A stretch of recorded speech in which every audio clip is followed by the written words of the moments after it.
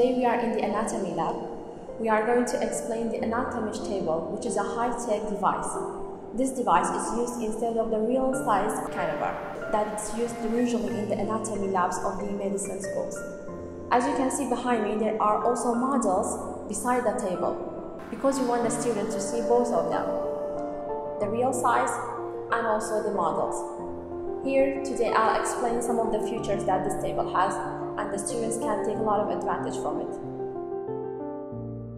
As you can see, I'll show you from the gross anatomy options. We have different models, the Caucasian, Asian for female and male also.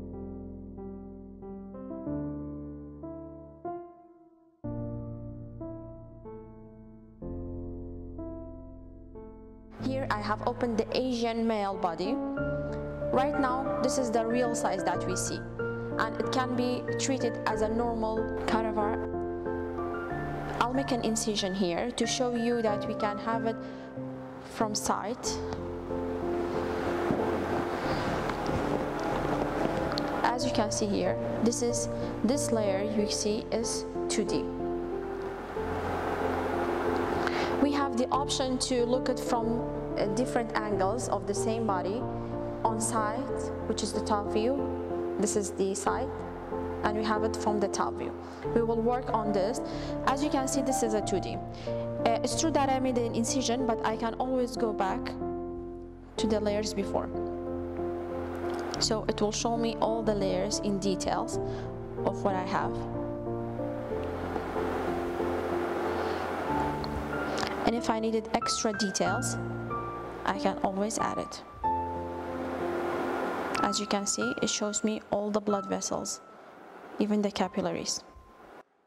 Another option that we have with this device is to take high-resolution samples of the different systems of the body, or different organs even. This table is used for the histology slides as well, beside the main anatomy purpose. Here, it has separated all the systems in different categories, and in each category it gives us the option to look through the slides that are related to that system. For example, here I have the brain, and I want to take a sample and open it. So even if the student does not have access to the slides, here you can zoom in and go as much as you want into the details. This can be treated as a normal slide. Thank you for being with us today. Hopefully we will cover more about this and the other labs in KUST. We will see you next time.